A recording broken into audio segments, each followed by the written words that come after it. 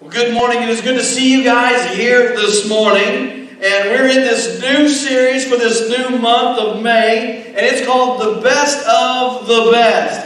And so what we have done here is you guys have voted. And you guys have voted on what sermons that you like the best. And I was wanting to do this a couple more weeks. But because of the coronavirus, we were only able to do it 1 week. So the papers that I got back, this is what you guys have said you wanted to hear again.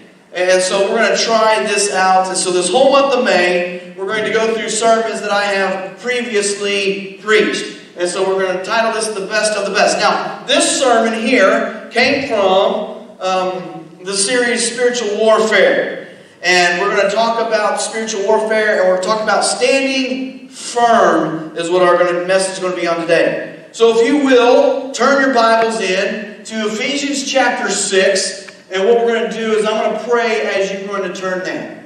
Dear gracious Heavenly Father, Lord, I thank you for this day. Be with us and guide us and protect us. And just help us to bring glory to your name, dear Heavenly Father. Help us to love you all the more, dear Jesus, and just prepare our minds for spiritual battle here this morning. We just love you, we thank you, and we give you all the praises and the glory. And it's in your most holy name we pray. Amen. Now I'm going to give you a little bit of background into the book of Ephesians, and especially into Ephesians chapter 6. He goes through here to start off with Ephesians. It's divided up into two sections. The first three are theological in essence, and then the last three chapters are more of the practical ways of living. And so here in chapter 6, what he has gone over and starting to go over is the mystery is revealed. Now, what is the mystery? Okay, the mystery is salvation. And so salvation is revealed. You see, before Christ, we knew that salvation existed. We knew that it happened. We even knew how it happened, that we had to have faith. But we didn't know exactly what was going to take place in order for salvation to happen. But after Christ, we learned what is going to take place in salvation. Okay, and that here that Jesus Christ is going to come, He's going to live, and He's going to live the perfect life. About is this mystery is revealed. Okay, and so here the mystery is revealed here, and so we learned about salvation, and then He's going to walk in unity is the second thing that He goes over. And so here, once we know about salvation, then He tells us how we are to walk in this unity and to live together and how we are to live. And He then goes into describing what a healthy church looks like. And so He's going to describe this for us, and then He's going to talk about how we are to walk in love. So once we know about salvation, and once we know how we're supposed to live, how we're supposed to act, then we're supposed to go out and we're supposed to love one another, and everything that we should do should be in love. And then he talks about Christ and the church. And so this is where we come into right here, is Christ and the church. And so what he does here is he's going to give us the armor of God. He's going to tell us how to combat spiritual warfare. And it is important for all of us to understand and all of us to know how to combat spiritual warfare. So if you will read with me on verses 10 to 20 of Ephesians chapter 6, it says this: "Finally, be strong in the Lord and in the strength of His might. Put on the full armor of God, so that you will be able to stand firm against the schemes of the devil. For our struggle is not against flesh and blood, but against the rulers, against the powers, against the worldly forces of the darkness, against spiritual forces of wickedness in the heavenly places. Therefore take up the armor of God, so that you will be able to resist in the evil day. And having done everything to stand firm therefore, having girded your loins with truth, and having put on the breastplate of righteousness, and having shod your feet with the preparation of the gospel of peace. In addition to all, taking up the shield of faith, which you'll be able to extinguish the flaming arrows of the evil one. And take the helmet of salvation and the sword of the Spirit, which is the word of God. With all prayer and petition, pray at all times in the Spirit. And with this in view, be on alert. With perseverance and petition for the saints, pray on my behalf, that the utterance may be given in the opening of my mouth, to make known with boldness the mystery of the gospel, for which I am an ambassador in chains, and in proclaiming it may speak boldly as I ought to speak. All right, and so here in this section here, he tells us how to fight a spiritual battle. And the whole purpose of the church is so that we will learn to fight this spiritual battle. And so here, the church of Ephesus did not start out as a mighty church. What they have done is they took heed to the words of Paul, and they became a mighty church. Now, these principles are still true for us today. They can transform our lives, and you today can become spiritually powerful in your walk with Christ. So if you'll read with me, we'll read verses 10 to 12 again. It says, "Finally, be strong in the Lord and the strength of His might. Put on the full armor of God, so that you will be able to stand firm against the schemes of the devil. For our struggle is not against flesh and blood, but against rulers, against powers, against ruling forces of darkness, against spiritual forces of wickedness in heavenly places." He tells us here that we're to put on the armor of God. We're to get dressed. Okay, we're to get dressed with the armor of God. And so this is what we are to do. And so there are reasons for fighting. And so he gives us these four things in which we are fighting against. These four things that we are fighting against, the first one is this. The first one that he comes with is principalities. Principalities, this is ranked demons. Okay, and so they are ranked according to their own organization. I want you to understand something, that Satan is very organized. Okay, he knows what he is doing. The second thing that we're fighting against is powers. Okay, and the powers is ability, control, and influence. The devil is trying to trick you. The devil has power. I want you to understand that Satan does have power. Okay, and he has an organization there, and it runs extremely well. The third thing that we are fighting against is rulers of darkness. Okay, these are secrets and deceptions. Okay, and we learned here that Satan is a trickster. Okay, the schemes of the devil. Okay, and so he's going to try to trick you. He's going to lie to you. He's going to try to deceive you. Okay, this is the whole emphasis on which Satan runs and the way Satan works and the way Satan acts. And the fourth thing that we're going to go against is spiritual forces of wickedness. Okay, so these are demonic plots that we are fighting against. So Satan has a plan, and he's going to act on this plan. And he knows his plan. And the demons know the plan of Satan. And they're going to plot against you. Now, have you ever noticed that there are some things in your life that just don't bother you? That you don't have a problem with when it comes to temptation-wise? There's some things that you just do not have a problem with whatsoever. Those things, Satan doesn't really attack you on. Okay, it is the ones where you're weak in which he is the one where he attacks you at. So I want you to read verses 13 and 14 with me today. It says this: "Therefore, take up the full armor of God, so that you will be able to resist in the evil day. And having done everything to stand firm therefore, girding your loins with truth, and having put on the breastplate of righteousness." So this is where we're going to spend the remainder of our time. And so I titled this section here, "To Stand Firm."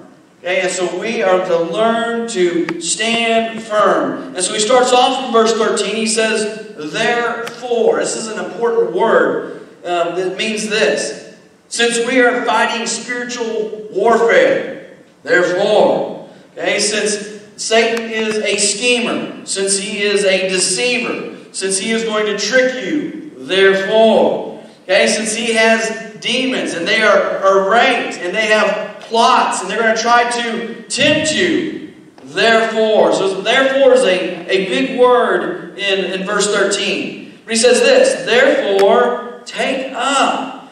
Now this is a command. This is a command for us to put on daily. Okay, and so here we're to take up the armor of God. So every day we have to be ready to put on the armor of God. Okay, every day is a spiritual battle for us. And we can only win, as verse 11 and 12 says, through His might. And so every day we have this command to put on the armor of God. It says put on the full. I want to emphasize the word full. This is all of the armor. Not just a piece or two, okay, but all of it. It is important that we understand that we're to put on the full armor of God. Put all of it on. Don't lack anything. And then this is the reason why I like the NASB, is this next phrase. So that. Okay, very few translations put those two words together. Okay, but so that in the NASB, this is a flashing light that says purpose, purpose, purpose. Okay, it's going to give you the purpose. There is a reason and there is a purpose for putting on the armor of God. Okay, and that reason is, okay, so that you, okay? So everybody, take your finger and point at yourself and say me. Okay? You, so that you will be able to resist. Now, our focus for the spiritual battle is upon us. Okay? And so we have to be focused on ourselves. Okay? And so I have to put on my spiritual armor every day. You have to put on your spiritual armor every day. It's not my wife's job to make sure I put on my spiritual armor. It's not my kid's job to make sure I put on the spiritual armor. This is for us to do. The purpose of the full armor of God is so that you will be able to resist in the evil day. Now that word resist, to you and I, doesn't mean a whole lot. Okay? But in the Greek, this means to fight off, it means to battle, and it means to conquer. So it means that you're going to go to battle, but you're not going to go to battle and be wounded and just come out barely making it. No, it's to overwhelmingly conquer. And when I see this word and the way it's used, I kind of think of the Six-Day War. You guys remember the Six-Day War or hearing about it? And the Six-Day War, what we had is we had Jordan, Syria, and Egypt. All three countries are going to decide we're going to attack Israel. And we're going to overthrow Israel. And we're going to defeat Israel. We're going to attack on three different fronts at the same time. And there is no way on earth that Israel is going to be able to stand. There's no way they're going to be able to resist. Right? But as you all know, the war only lasted 6 days. It was a very fast war. Very quick war. And Israel conquered. They came out on top.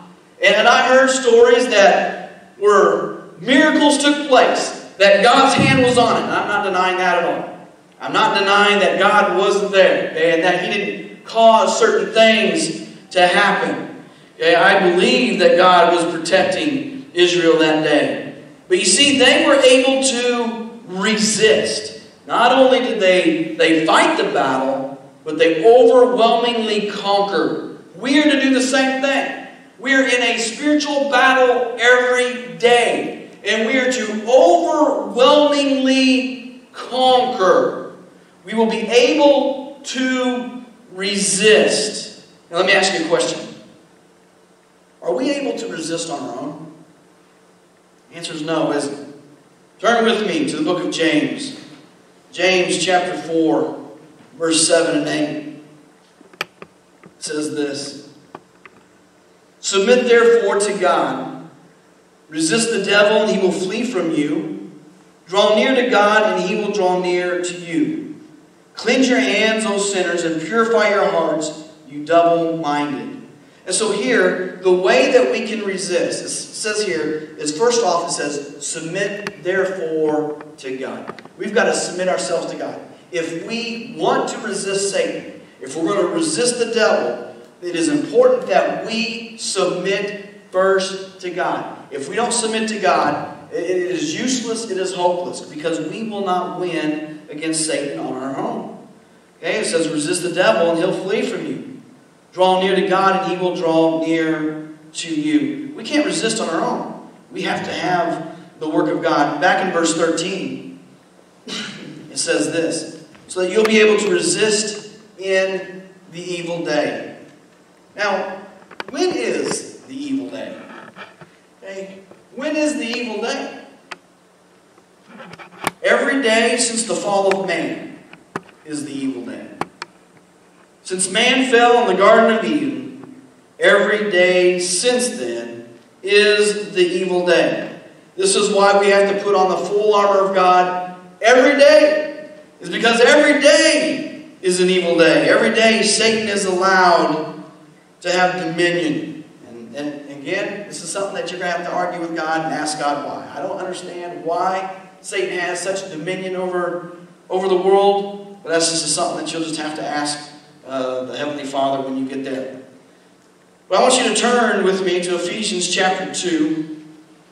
Ephesians chapter 2, verses 1 and 2. Talks about our state before Christ. It says, and you were dead in your sins and transgressions, in which you formerly walked according to the course of this world, according to the prince of the air, of the spirit now working in the sons of the disobedience. Okay, and so here, the prince of the air is Satan. So Satan has dominion. Okay, he has a charge. Okay, he's the prince of the power of the air. And again, if you'll turn with me to the book of John. John chapter 12, verse 31. John 12, 31. It goes and says this, now judgment is upon this world. Now the ruler of the world, Satan, will be cast out. Okay, and so here we do know that Satan's rule is going to come to an end. He's not always going to have dominion. Right now we live in the evil day where he does have dominion. And this is why we need the armor of God. So let me ask you a question. Have you ever had a day that just seemed to be against you? A day that just was not your day. Everything in that day went wrong. Everything was bad. It was just a horrible day.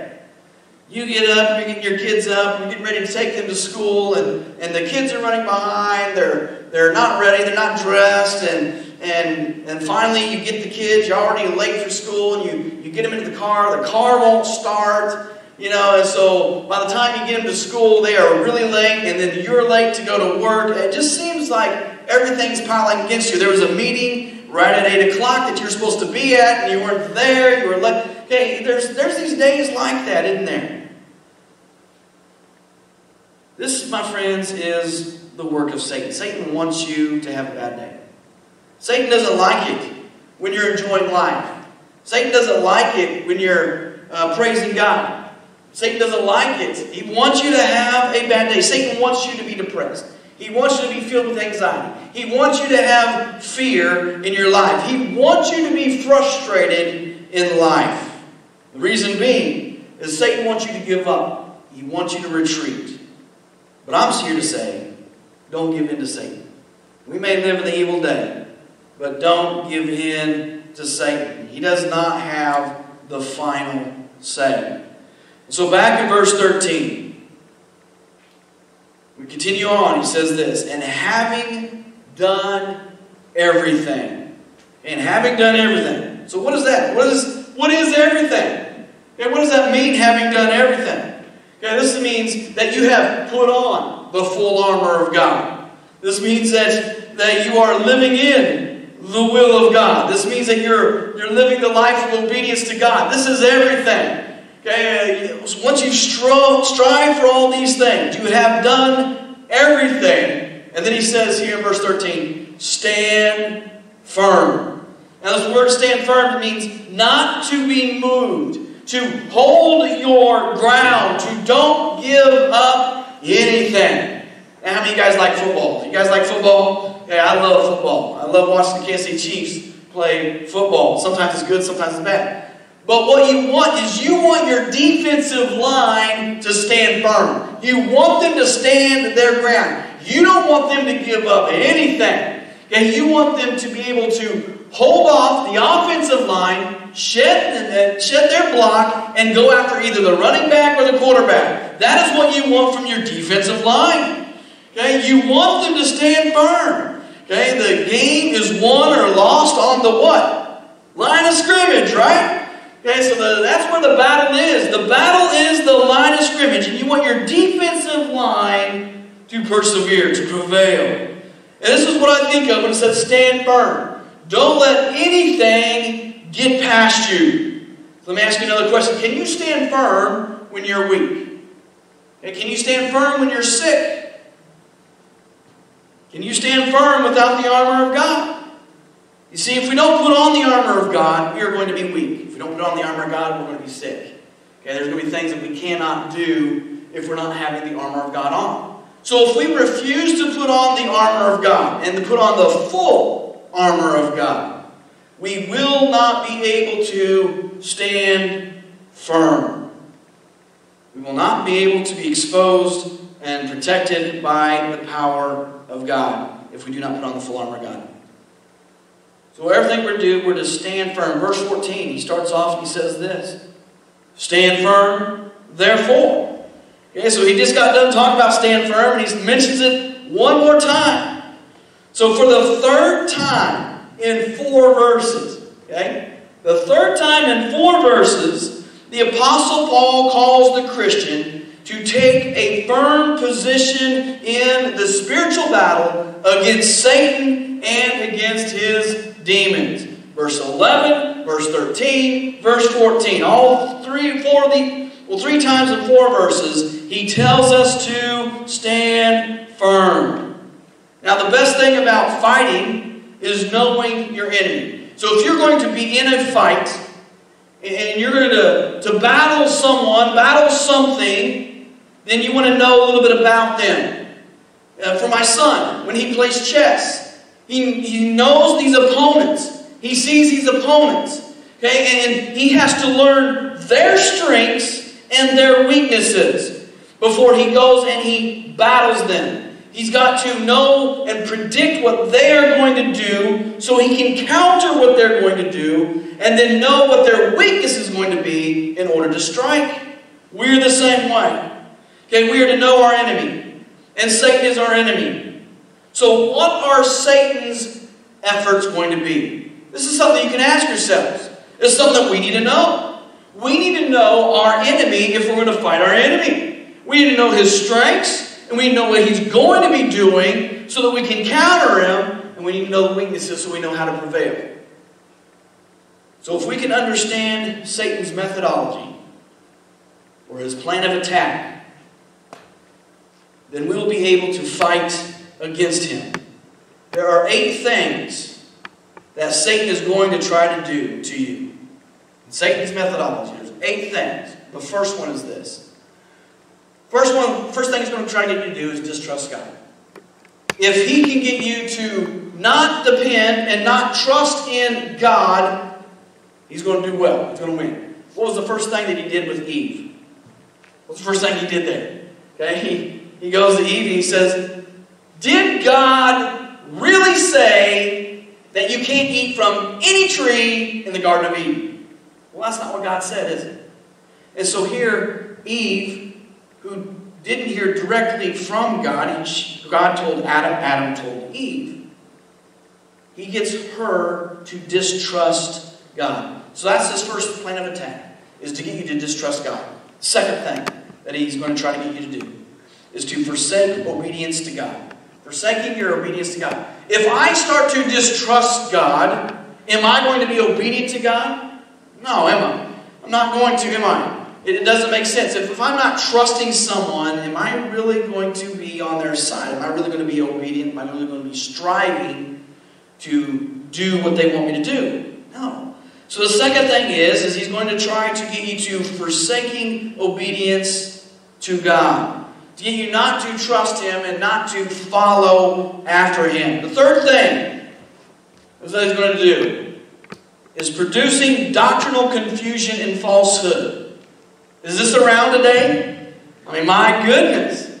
Okay, it is all over the place, isn't it? We have people who pastors who won't preach on sin and won't preach on repentance, which just baffles my mind, because I'm like, these are the two things in which you need to preach on the most. Okay, as we need repentance. We need to repent of our sin. Sin's the only issue that needs to be dealt with. And here's pastors, people who call themselves pastors, and I probably should use that term very loosely, but they call themselves pastors and apostles and prophets, and here they won't preach on sin, and they won't preach on repentance. So they produce this doctrinal confusion. Satan's using them to produce doctrinal confusions and even falsehoods. I mean, how many different types of doctrine do we have out there? I mean, Trinities, for example, the doctrine of the Trinity. All right? And so there are people who say, such as the Mormons, that there is no such thing as the doctrine of the Trinity. There's three gods. There's God the Father, God the Son, God the Holy Spirit. Okay? They are all separate. They are different. Well, that's not what the Bible says, is it? Now, here's what they'll say. They'll say the word Trinity is not in the Bible. And they are correct. They're absolutely correct when they say that. But the concept of the triune God is in Scripture. And so here we have Satan who's producing doctrinal confusion and falsehood. The fourth thing that he's going to get you to do is he's going to try to hindering your service to God. Okay, hindering your service to God. If I don't serve, if I'm a believer and I decide, you know what, I'm good. I've been doing nursery for however many years, and I'm good. I'm just not going to serve anymore. I've served my time, I pay my dues, and I'm just not going to do that anymore. And I'm not going to serve God. This is a work that Satan tries to get you to do. He tries to get you to where you won't serve. And if we don't serve, we become ineffective in the ministry of God. So he's going to try to get you to become ineffective in the work of God. He's going to try to get you to where you don't serve God and where you don't serve others. That's going to be the work that Satan is going to try to do and try to get you to fulfill. The fifth thing he's going to do is bringing division. Oh my goodness. Has anybody ever known a church that has split or divided? I mean, has anybody known that? Yeah, of course we have. We hear about these things. Okay, and how these different churches split. And they fought over whatever issue. And a lot of times it seems to be silly issues. Like color of the carpet. I mean, who cares about the color of the carpet?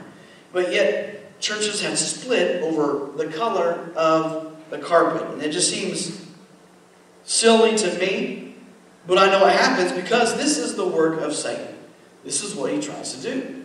I mean, there's been towns that have had First Baptist Church, Second Baptist Church, Third Baptist Church, okay? I mean, it's not just a Baptist church thing where splits and divisions happen. It's every denomination that splits and divisions take place. This is the work of Satan. Here's number 6. Living hypocritically. Living hypocritically. Now, what Satan desires, he doesn't really care if you go to church, so to speak. That's fine. You can do that. But he doesn't want you to tell all your coworkers. Okay, so you can be Christian on Sundays, but if he can get you ineffective during the week and nobody knows that you're a believer, he's doing well. Okay, he's getting to where you living hypocritically, or even to where you're one way on Sunday and totally different during the week. Number 7, living or being worldly. Okay, if you're striving to be like the world and living like the world. You know, Romans 12:2 says that we are to be conformed to the image of God. Okay, and so not to the world. We're not to be conformed to this world, but be transformed by the renewing of your mind. Okay, and so he's going to try to get you to live like the world and be like the world and to desire the things that the world wants and to put your stock in those type of things instead of putting your stock in the things of Christ and the things that God desires of you. And then lastly is this, number 8, is rejecting biblical obedience. Man, if he can get you to where you don't become obedient to the Bible, don't become obedient to Scripture, and he's doing good. He's doing well. But he's going to attack in these 8 areas. Okay, and so I want you to know. I want you to be prepared. And I want you to know your enemy and know how he is going to attack so that you can come against him. And the way we come against him is by putting on the full armor of God. That is the only way in which we're going to be able to resist in the evil day. To be able to conquer in the evil day is to have on the full armor of God. This is a decision I have to do all the time.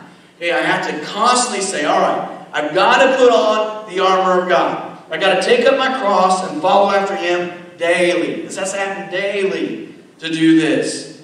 The armor of God is our defense against all of these things that Satan is going to throw at us.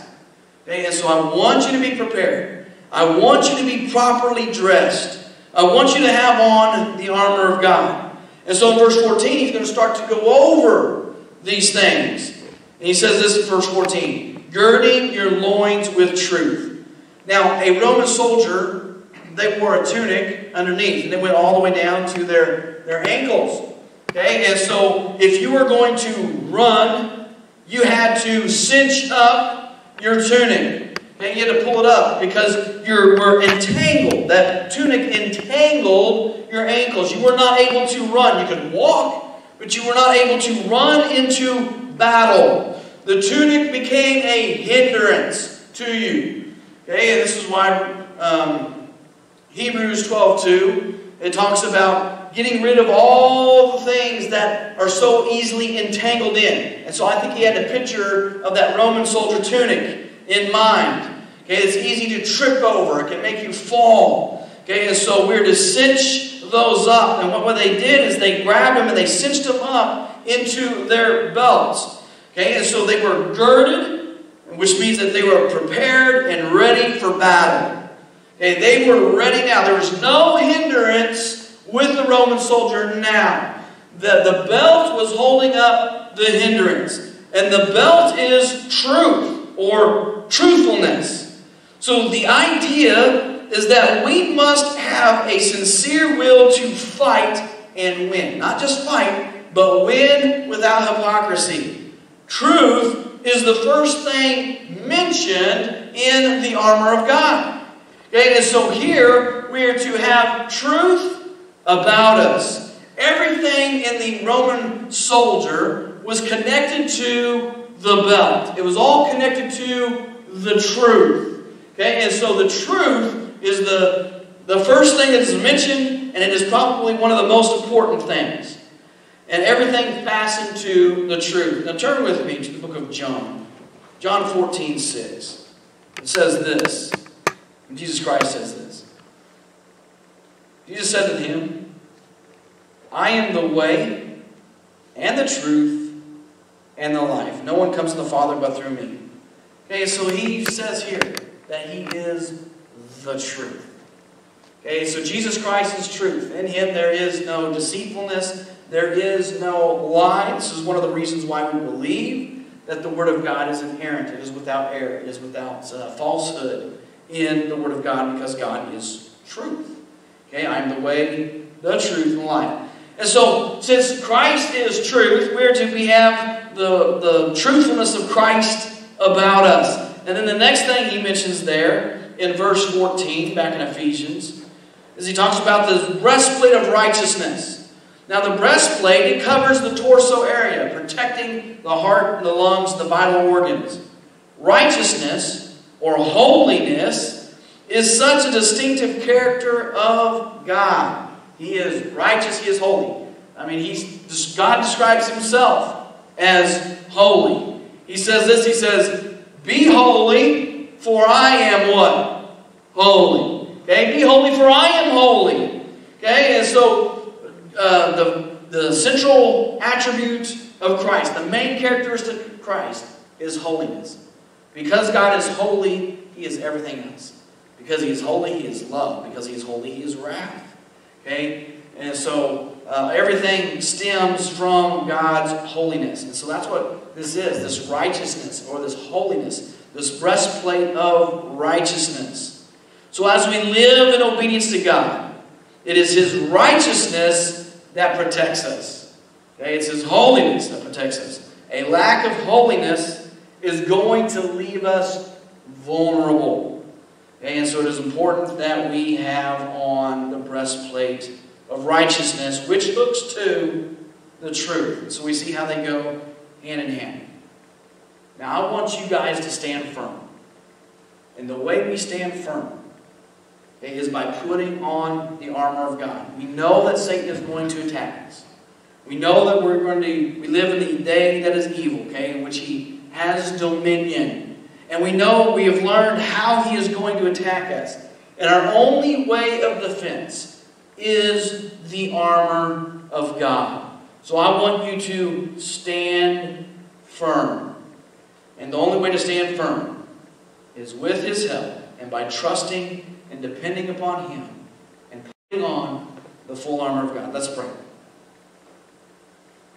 Dear Heavenly Father, we do thank You for today. Guide us and protect us, Lord Jesus. Help us to stand firm in our faith, to give up nothing. We know that we're going to be attacked. We know that Satan's out there and he has his rulers and authorities and his dominions, Lord Jesus. But there's one thing that I know. You are greater. There's no one greater than You, Lord Jesus. And I'm praying that we will put our faith and trust in You. Whether we are a believer or a non-believer, Lord Jesus, today. That we will strengthen our faith. That we will learn to stand firm. We will learn to put on the full armor of God. We will learn to trust in You and to depend upon You, so that we'll be able to fight against the schemes and the trickeries of Satan. Lord, we know that He's real. Just give each of us the power that we need to be able to combat Satan and his dominions, Lord Jesus. I just thank You for this day and this time. I thank You for everyone who's hearing my voice. Just be with us as we go from here. Help us to follow in Your ways, Lord Jesus. It's in Your name we pray. Amen.